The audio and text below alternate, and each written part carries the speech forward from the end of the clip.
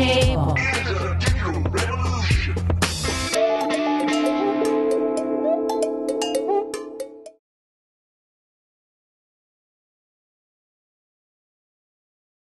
Welcome to Dave's Tech Table. In this series, we'll discover the new workflows for 3D stereoscopic editing in Premiere Pro CS5. Adobe's teamed up with Cineform in their award-winning Neo 3D plugin. This new 64-bit plugin for CS5 is absolutely amazing. It offers full 3D stereoscopic editing in Premiere Pro's preview monitor. Just slip on your favorite 3D glasses and just start editing. It's absolutely incredible. Imagine sitting down in front of your computer while you're editing, watching all the action coming right at you. It's pretty amazing. And if you've been doing 3D editing for a while and 3D is not really thrilling you right now, you really just want to get down and learn about the different workflows in the editing, this 45-minute series should give you a lot of great tips. But for those of you that are just getting started, there's a lot of little pieces that you need to be aware of. So we're going to go ahead and talk a little bit about equipment before we get into the workflow. A couple things that you need to consider. Take a look at the list I'll put up here, and these are the types of things that you want to sort of have on your shopping list before you get started with 3D editing. Okay, this is just a quick list, but these are some things that you want to think about. First of all, are you a hobbyist or a pro?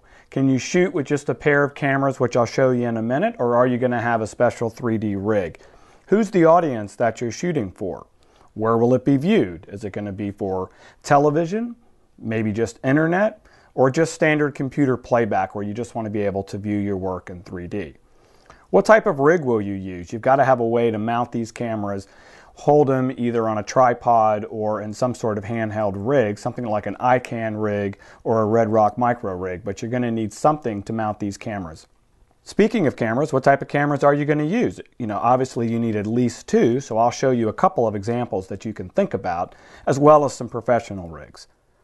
Let's jump right in and take a look at a couple of rigs that I put together myself. Now, one of the first rigs I put together, just really to start understanding what it takes to shoot 3D and what some of the issues are, were these two flip cameras. And as you see, I've gone ahead because I learned pretty quick and I've labeled one of these right and one of these left, because at all times you have to keep track of which camera's right and which camera's left. And as you see, I have these mounted on a simple iCan mount. 90% of the time you're going to want to shoot with these things on a tripod. Really, any dual camera setup you're going to want to use on a tripod. Lots of weird things can happen when you start moving these things around because the sensors really just aren't geared up for that. But it gets a pretty interesting result when you shoot 3D, and it's a great way to get started just to learn it, especially if you're going to download the trial versions, really just to get sort of some fun out of this and figure out how this works. One of the next rigs I worked on, and one I still use a lot today, is this Canon rig that I have two identical AVC HD cameras. I've shot some pretty amazing video with this. And it does have its limitations, so I should tell you. First of all, you have to make sure that you take each of the SD cards in here and label one left and one right, because it's pretty easy to get the SD cards mixed up. I've done it a few times, and your 3D result, pretty easy to tell when you've done that. But a couple things you want to worry about. You want to worry about having each of these cameras in exactly the same mode. Start with a default mode, maybe 1920, 1080 at 30p, and you want to go ahead and make sure your zoom levels are set all the way out. But when you shoot this way, and you see I've actually got them mounted on another iCan rig trying to mimic the space between my eyes. Now again, this is still a little far out. It's as close as I could get these cameras together, so that is part of the limitation. So I just don't really shoot anything that close. I shoot things from about 8 feet on out, and it actually is a pretty good result, and the pictures are amazing. So I highly recommend starting with a rig like this, and each of these AVC HD cameras are under $500 a piece, and it's a great way to get started. Now I will tell you, I was talking to my friends at a GoPro Video. If you remember the GoPro cameras, they have these little cameras like this, and they've actually got a rig coming out pretty soon. Here's a look at their prototype over here, and as you can see, it's really nothing more than two of their HD cameras put together. So there's going to be a lot of these rigs out there. Now for those of you guys that are shooting a lot of DSLR video, you guys can play in the 3D game too. Just go find another friend that happens to have a Canon 5D, for example, or another camera exactly like yours, and go ahead and shoot video. Obviously, we've got these two cameras set as close as we can together, and the lenses are still pretty far apart. So you're going to want to make sure that you're shooting your video far enough back. Now, all of these cameras have a very similar problem.